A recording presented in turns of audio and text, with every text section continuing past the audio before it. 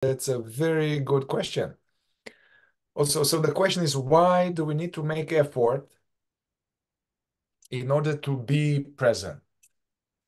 Now, I want to first this kind of look into this to be present. Yeah, this being present is actually it's some kind of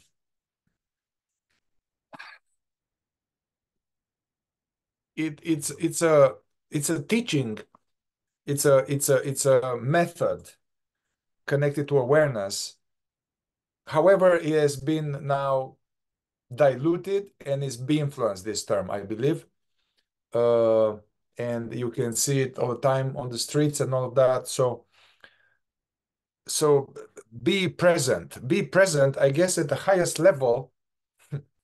It means this state of being where one is aware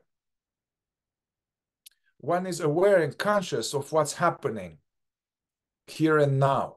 Because the only thing we have is here and now. You know, the past is an image. Everything, all the past, all this is an image, a memory image arising in the now. It's not real. It's not past. It's just an image. And the future, all the future that you can imagine, it's actually the imagination. It's an image based on the past.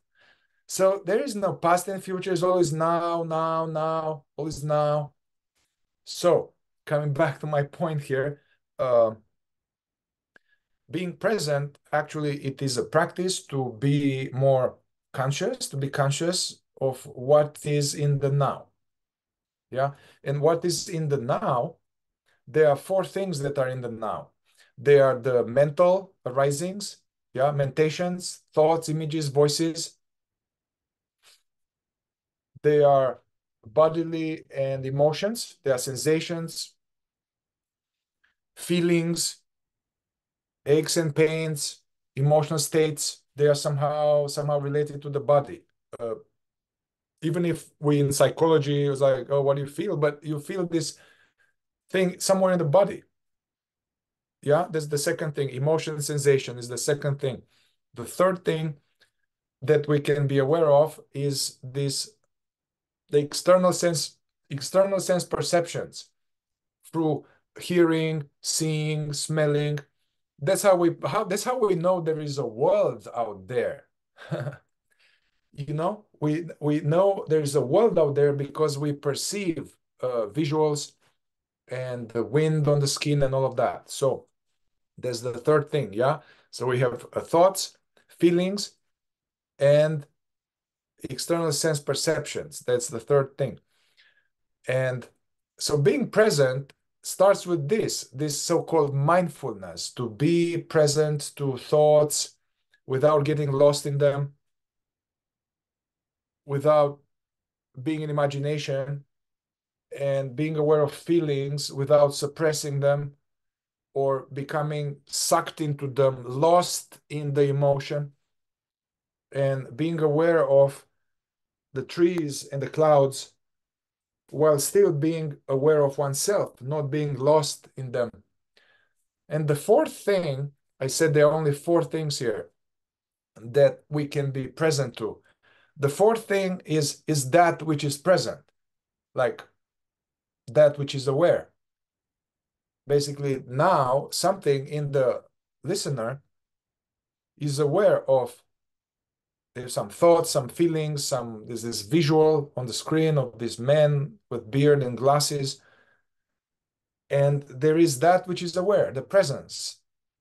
Yeah, the presence, consciousness, being, the real I, whatever we call it. So, uh, yeah. So all of this, to be aware of this ever-changing phenomena, just this is very hard for people. We are not doing it. People are not doing this. The normal state of people is like constant stream of thoughts, lost in daydreaming, as they call it in the fourth way, imagination, believing every thought that comes along, all the time lost in this imagined past and future. Yeah, we are not present to our thoughts. We are lost in the thoughts all the time almost. Feelings. No, we are, each state comes along, it's like, oh, I'm sad, I'm afraid, you know, the feeling of sense of myself is locked, sucked, enmeshed into our feelings. Yes. And then also that is advanced to be able to not do that. And then even people who are very mindful, they practice mindfulness, this kind of being present. They are present. I'm present also. I'm drinking coffee now and aware of the body getting this, and let's try.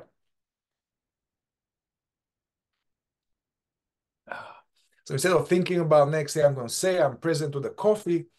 Yeah, even this, there's the next level, which is being aware of the silence of being aware of this sense of aware presence.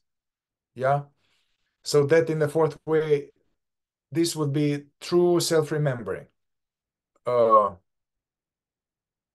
Being aware of this world of objects, of content, and aware of one's presence at the same time. Yeah. Well, that requires a lot of effort to kind of start to have this a little bit, even a little bit.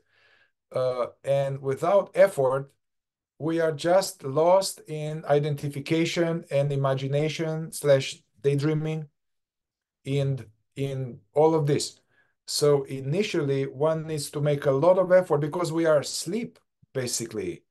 And in sleep, we are imagining ourselves, really imagining I am Mihai, that is this and that. You know, it's the consciousness being asleep, dreaming this seeming person who has problems and whatever, but that's not how it is.